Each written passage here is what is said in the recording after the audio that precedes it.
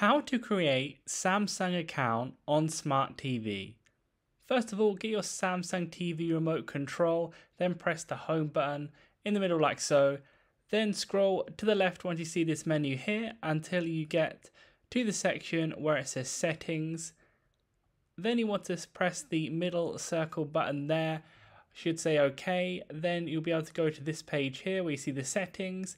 Go down to general, then go to the right and then scroll down until you see the section where it says System Manager. Click on System Manager, then scroll down to Samsung Account. There you will be able to access the Samsung accounts on your Samsung Smart TV. There you will be able to create an account, sign into a different account, or also add and remove them as well. So you can see that all within there. You can use the QR code to do that. You can do it on the website as well. There's a few different options in there.